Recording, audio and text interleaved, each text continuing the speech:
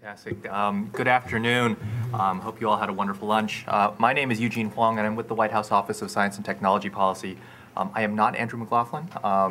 For those of you who are expecting to see Andrew, he sends his regrets. He is unfortunately on his way to Europe at this particular point in time. We're going to be talking today about primary legal materials and innovation. And we actually have split up this panel into two mini panels. The first panel will be discussing and demonstrating some of the innovations that are going on in the primary legal material space. And then we'll follow that up with a panel discussion. And so I'm going to turn this over first to the GovPulse.us team, Andrew and Bob, who are sitting to my right, who will be giving us a demo of GovPulse. Hi, my name is Andrew Carpenter. I'm here with Bob Burback from GovPulse.us. And just wanted to walk you through what we built and what we think is interesting. So when we started this project about 8 months ago, we barely knew what the Federal Register was. And we come at this from the approach of technologists. And we wanted to re-envision what the Federal Register was. There was a Sunlight contest, Apps for America 2, and we were selected as a finalist and built this for this contest. And wanted to make all this rich, important information that's in the Federal Register, so the daily rulemaking and the administrative workings of the executive branch, more accessible to the public. So we started with the bulk data, originally just the mods files, which are the metadata around these documents, and then spidered the GPO sites to get the full ASCII text of these articles. And then, as we'll see, we were able to do more when the bulk XML feeds were made available. We also added value by adding in sending things out to external APIs and being able to mark up the data in more rich ways. Our code is completely open source, and we're built on open source technologies, and everything we're doing is hosted in the cloud. So it's really sort of more a new approach to these things. The bulk XML was released in late 2009. As we'll hear more from FedThread, which was, I think, among the first to take advantage of it. But it contains the full text of each article, along with its the markup of the structure and meaning of it. So you've got all the headers, the tables, and indications of where images should be. And with this, we were able to do a variety of different things. We were able to put the actual tables into the documents. We're able to link up the footnotes and have them work in a sort of standard footnote way. And we were then able to go through and take the PDFs that the GPO provided for these documents, the official PDFs, pull them apart, pull the images out of them, and then insert them back into the HTML versions of these things. So that you now have a HTML version of a Federal Register article that has all the information that the PDF one does, but in a more easy-to-use format. So our daily process is to download the bulk text and XML each day, and then process them and insert them into our database. Right now, the GPO has two primary different ways of sending us this information, sort of just the raw metadata and then the full text, and we have to merge those two together. We then scan for references to a variety of different sources, the Federal Register, CFR, US Code, these sort of things, and hyperlink those links to the particular section in the associated document. We also use this to do citation analysis of the Federal Register itself to get a sense of what's the most cited article in the last year by a given agency. This is likely to be important. Or show me this proposed rule. Okay, now when I'm viewing this, I can see the final rules based on it because it refers back via the citation to this one. So we do the reverse citation as well. And then we also spider the regulations.gov site to be able to figure out to be able to link directly to the spot to leave your official comments. And we also pull out information, send our data off to Yahoo Placemaker for location extraction. And this is useful so that we can, whenever a location is mentioned in the Federal Register, we're able to put that on a map, and you can say, show me all the Federal Register articles that mention a place within 200 miles of this place I like, or show me all the things about fishing that mention something near Bethesda, Maryland. And you can then see the regulations that are applying near you. Great, so I'm going to go quickly through the next part. We've kind of briefly covered these, and we're going to talk about what we added to the data once we got it. And then I'm actually going to jump over to the website and show you a few examples of that. So as Andrew mentioned, we send the full text off to Yahoo Placemaker. We basically give them a bulk of text, and they send us back entries that say, we think these places were mentioned in the text with a certain level of confidence. It's not 100% accurate, but it gives us the ability to kind of do some of that geolocation to allow you to see where things are and what government agencies are working near you, and kind of get a sense that, oh, the EPA actually does stuff down the street from me. It's not this agency off on the other side of the country. We're from San Francisco, so other side of the country, that we don't understand or know anything about. And we've seen a lot of really good response to that. References to the Federal Register, Code of Federal Regulations, U.S. Code. In the upcoming new Federal Register site, we're also doing patent information. So when a patent's mentioned in a Federal Register article, we're going in and we're grabbing that citation and we're linking you off to it, so you can actually see, oh, this regulation is about this patent, and see what that patent is very easily. And I'll show you an example of that in just a moment. Citation analysis, as Andrew mentioned, we go both ways.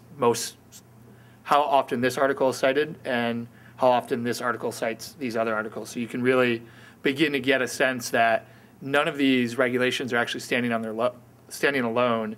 They all have an ecosystem they live in and affect each other. And that we feel that's really important for people to understand what that context is, and that these aren't just made up out of the sky for the public, which often can seem the case, but there is really a process in this.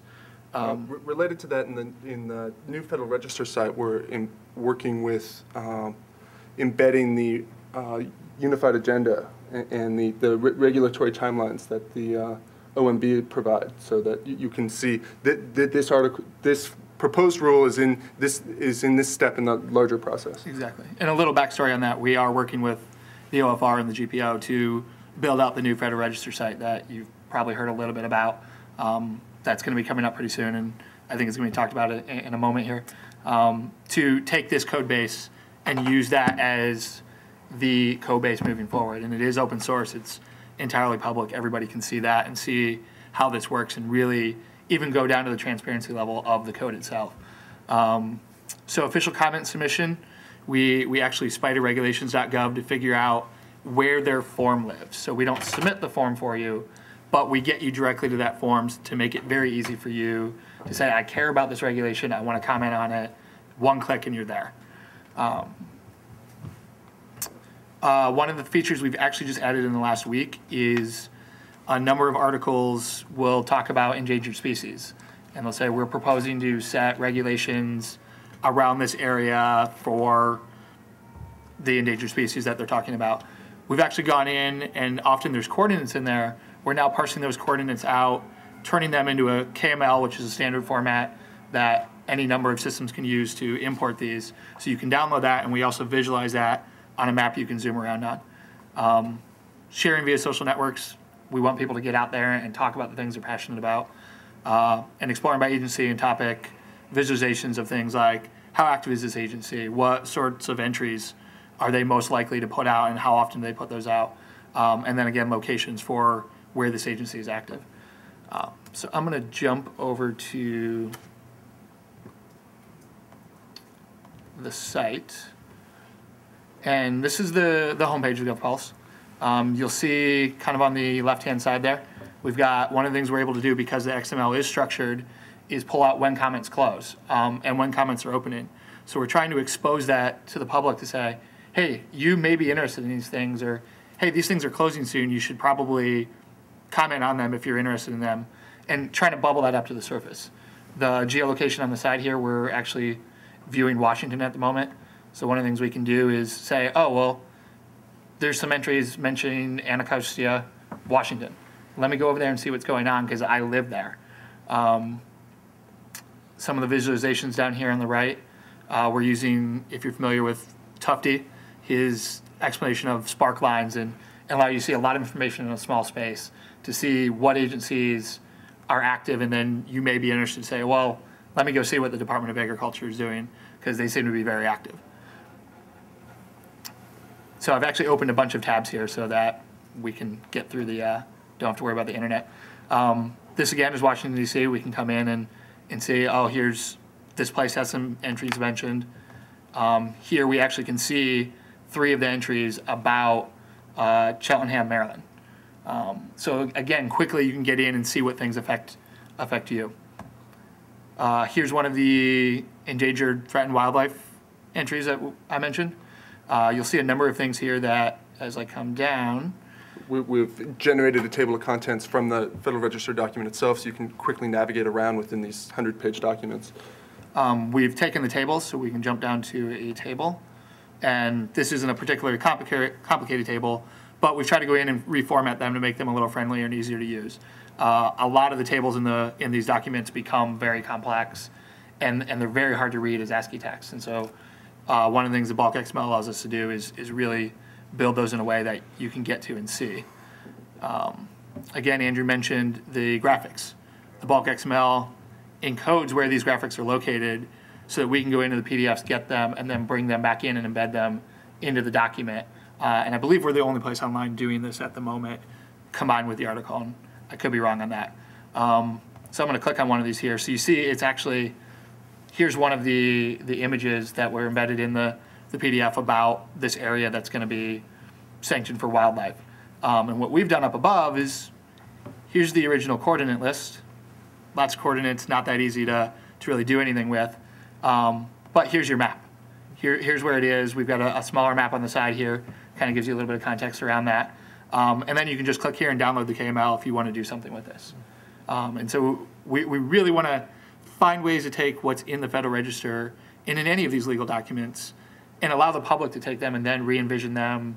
Who knows what someone's going to do with KML and the sort of things that they'll be able to kind of build around that. So part of what we've tried to build into the site is the ability to then again take this data and do something new with it that even we haven't thought of.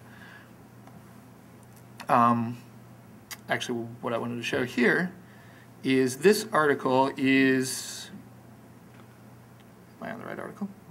No. So one of the things we do deep inside of these articles is links to their predecessors or later articles. So if it's a proposed rule, we'll link to the final rule when it comes out. And so we've embedded those in the text. You can actually see we link to the US code here. So one of the articles was actually a revision.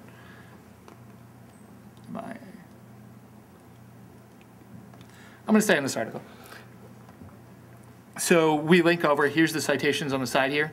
You can see this article is mentioning these other citations, and there's actually 28 more that we could go to and see. So you really start to get that sense of context there. And then here's an agency page that we wanted to show.